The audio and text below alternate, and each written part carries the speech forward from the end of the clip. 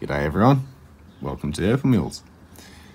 Today's video, I'm going to finally get around to setting this pendant.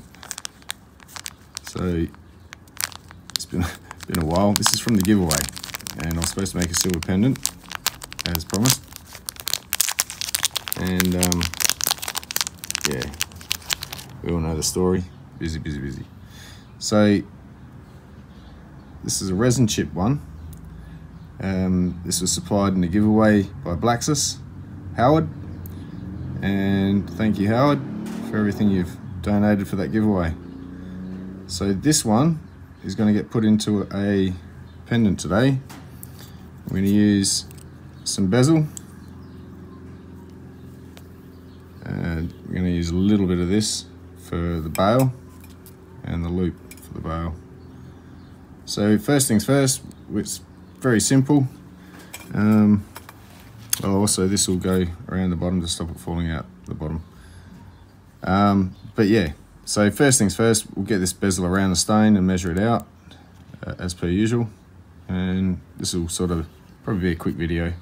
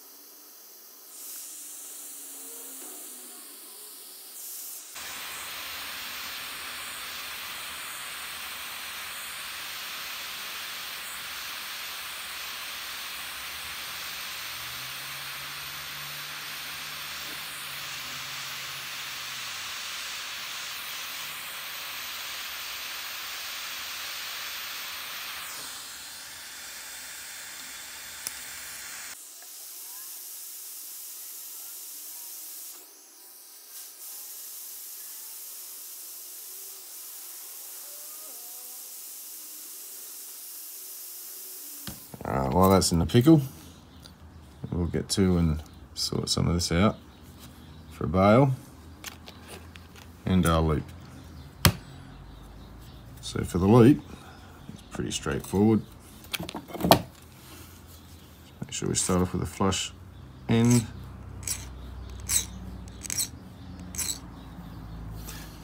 And all we have to bear in mind is how wide our bail that's going to fit through it is. So we need to make a loop big enough for that. So you come down to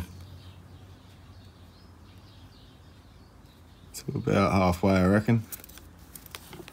Just after halfway, so around about there. So we'll start back here. Oops, start back here.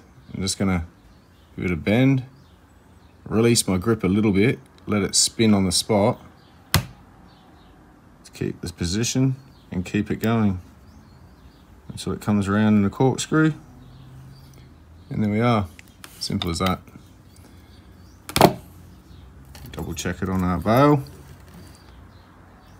Bail will definitely fit through there. So that could actually get a little bit smaller if we wanted. And to do that, it's as easy as backing off a little bit, just pulling it that bit tighter. And there. All we have to do, give it a snip.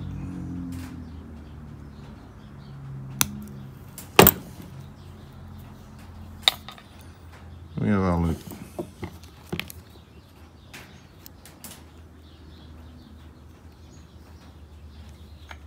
Just got to line up the two ends, bring them together.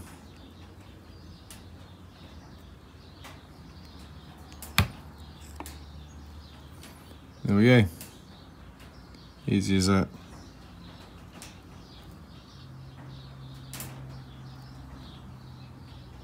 So we'll set that to the side. We'll start on this. So, from my experience, first of all, we'll neaten this up. And that'll be good enough for what we're going to do. So I'm going to measure about that much, plus a bit of a bend, and then down the other side the same, with a little bit to fold over at the bottom. So around about there shall be our length. Grab the saw, spin it around here, one by one.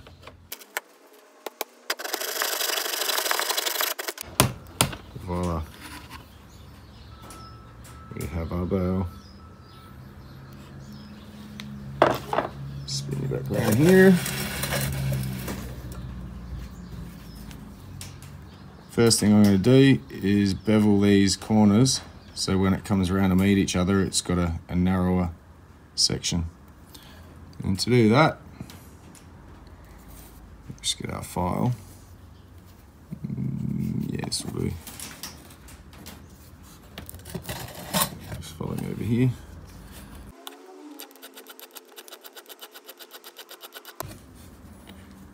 Just to give it that kind of a base to start with. This will be the back.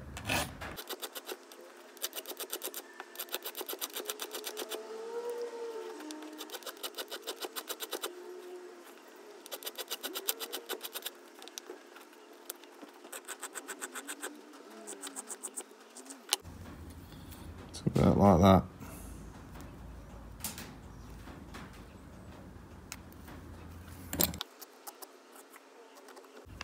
Get rid of the burr. So there. Now we'll sort of do the similar to the other end, but we're going to come up a bit further.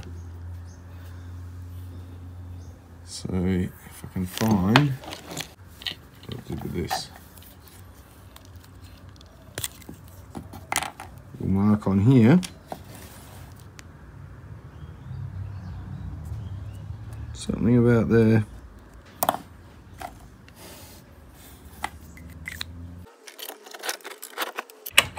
So just to help us a bit with controlling how I file this, just make it a little clamp.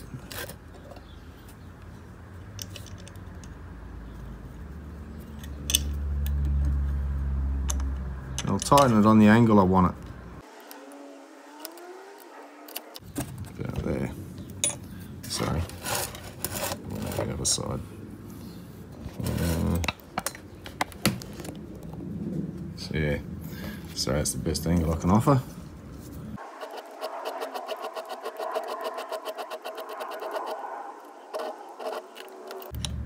See, that's giving us a bit of a bevel. And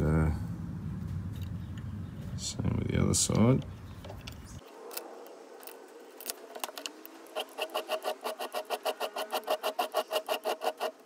I think we're going to be too far off there.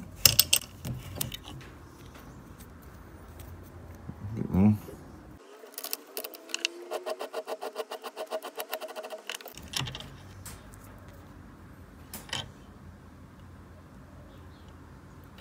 A little bit more.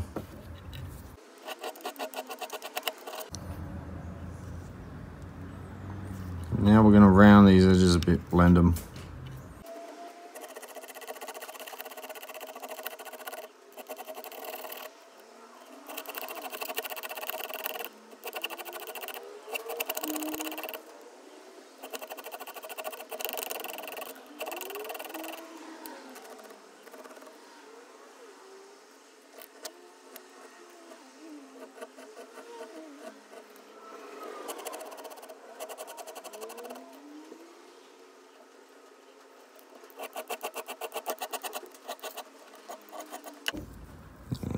So there we have it.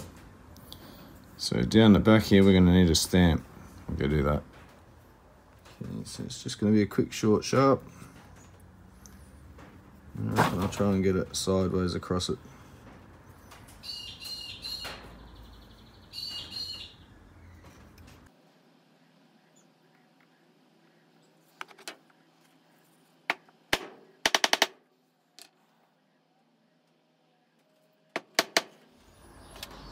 Okay, 9, 2, 5.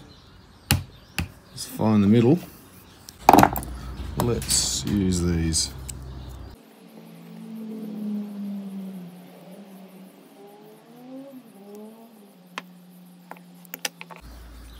Once we got it started.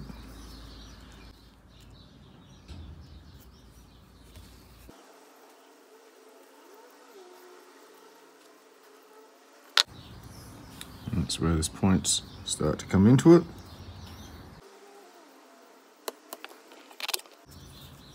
So what I'm going to do is attempt to bend the end of this, pointing it that way.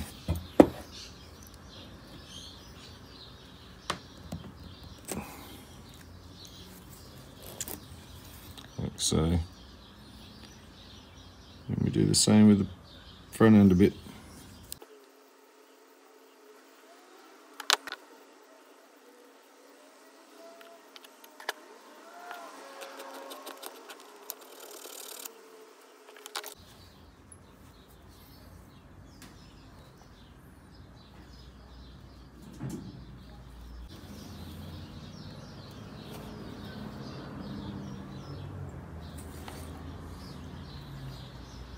There we have that part. So we're going to get the other bit out of the pickle. Okay. So here we're going to find our join. We give it a bit of a clean up.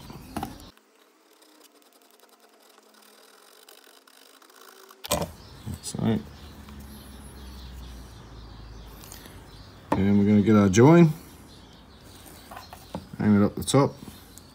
So we'll decide which way is the top and which way is the bottom. Be a good start.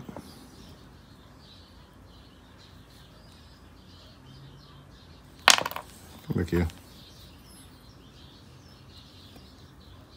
Link that way up. So if that's the top, first things first, locate my join, plonk him up the top.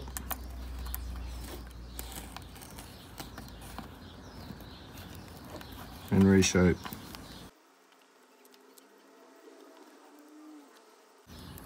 Made to measure.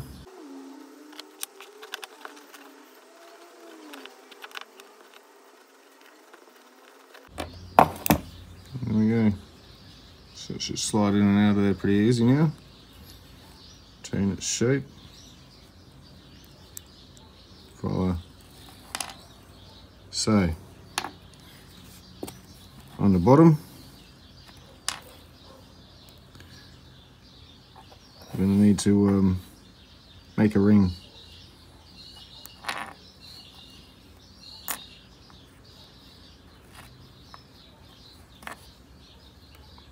Just stop it slipping through. So that's where this wire will come in handy.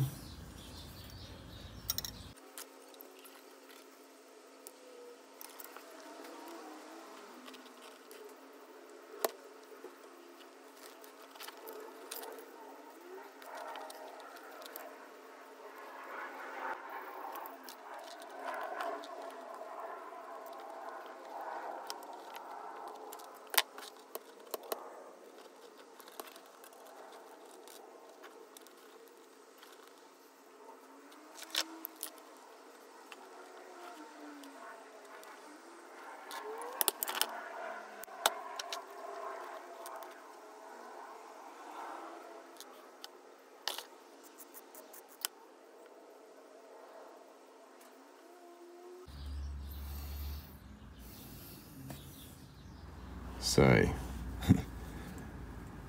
we will need to get this soldered on, but again, to be able to clean around here before that goes on would be an advantage. And so I'm just going to get in with a file and a bit of sandpaper and just start tidying this up, ready to have the loop and bail soldered on. Alright, just nicely tied it up. That's our top. We'll go get this soldered on, and then the bail. Alright, fresh out the pickle. Just going to get a little bit more of a tidy up with the file, and straight on the 400, 800, 1200, and we'll start polishing. Alright, so I've got that polished up and beveled over the top there, ready to bezel. So all that should be required is to slip the stone in.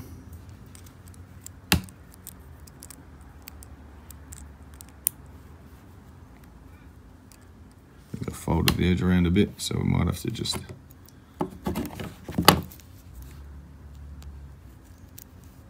run around the inside of it, straighten out the inside edge.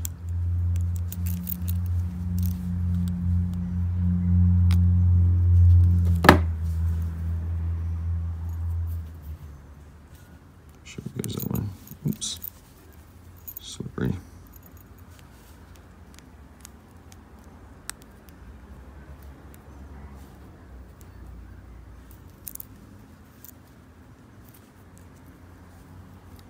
There we go.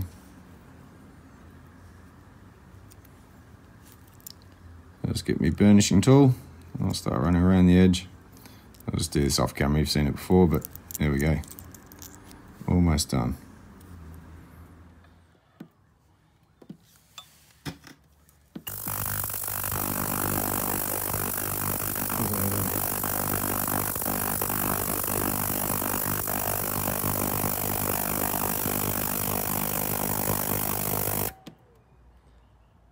Give it a rest for a minute.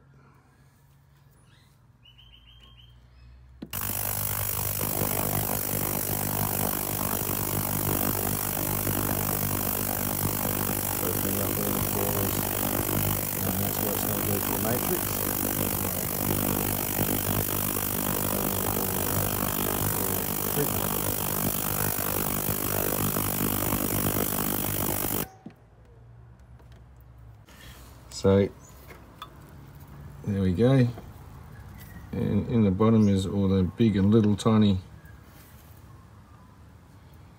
particles that were in every little nook and cranny that just couldn't get squirted out with a hose or a tap. So we'll do this from scratch, fresh water, just a couple of pieces of concrete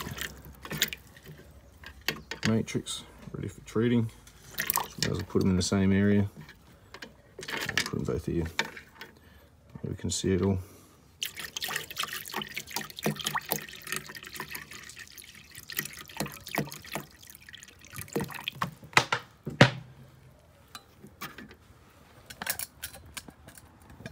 it on for safety.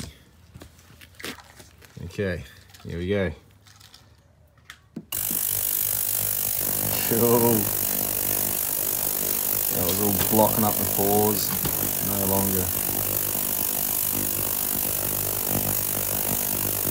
Get a lot more into it now.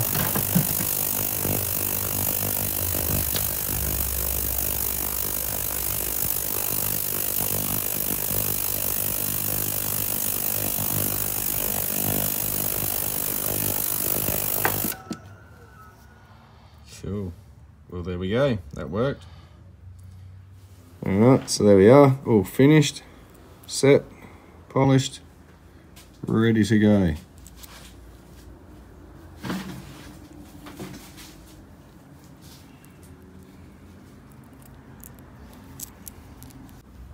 So there we go, Frangipani River.